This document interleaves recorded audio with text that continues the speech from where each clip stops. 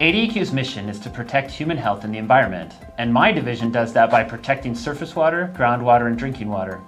One of my division's primary duties is to implement the Safe Drinking Water Act and ensure water systems are meeting all the criteria of the Safe Drinking Water Act so that customers receive water that is healthy to drink. ADEQ is the agency charged by Arizona state leadership with ensuring that public water systems deliver healthy drinking water to their customers. The Safe Drinking Water Act is federal legislation that was established to protect the quality of drinking water in the United States. This law focuses on all waters actually or potentially designed for drinking water use, whether from above ground or underground sources. Water is vital to our human existence, and healthy water allows for improvements in our society's health and overall lifespan. For example, prior to 1908, waterborne diseases like typhoid, cholera, and dysentery were responsible for the death of thousands of people every year. After the implementation of this basic level of treatment with chlorination, typhoid, cholera, and dysentery have become words we don't even use anymore. ADEQ's daily work involves many activities to ensure healthy water is provided by drinking water systems.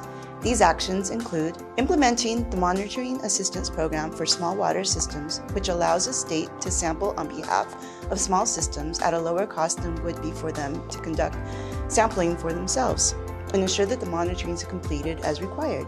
Conducting inspections of water systems to make sure that system integrity is intact and limit the possibility of contamination.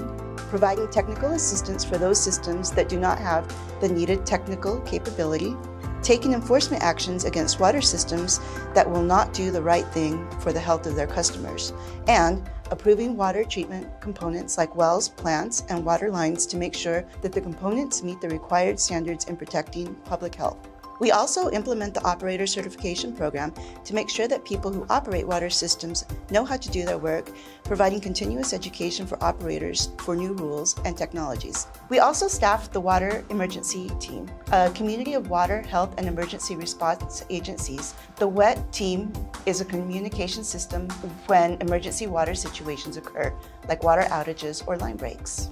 The Safe Drinking Water Act continues to be critical for protecting public health.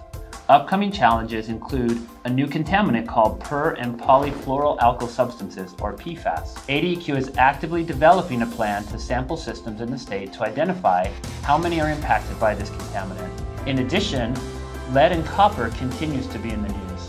To further protect water systems customers, the EPA has lowered the limits of lead in water lines that service homes. As part of that, water systems have to inventory their entire system and identify any water service lines that are lead or galvanized steel and replace them. ADEQ is assisting water providers by developing methodologies to identify lead water lines and working on getting primacy of this rule by incorporation into our state laws. Water supply issues also continue to be of concern. As drought increases, demands on aging infrastructure change the water quality and availability of water. ADEQ will be here to assist small water systems with planning, education, and technical assistance. ADEQ's implementation of the Safe Drinking Water Act will continue to follow our culture of continuous improvement. We are currently modernizing the way we regulate systems. By promoting the use of technology, ADEQ is helping water systems improve their compliance rate by having their data sent directly to ADEQ from the laboratories. Next to the air we breathe, the water we drink is the most important to our health.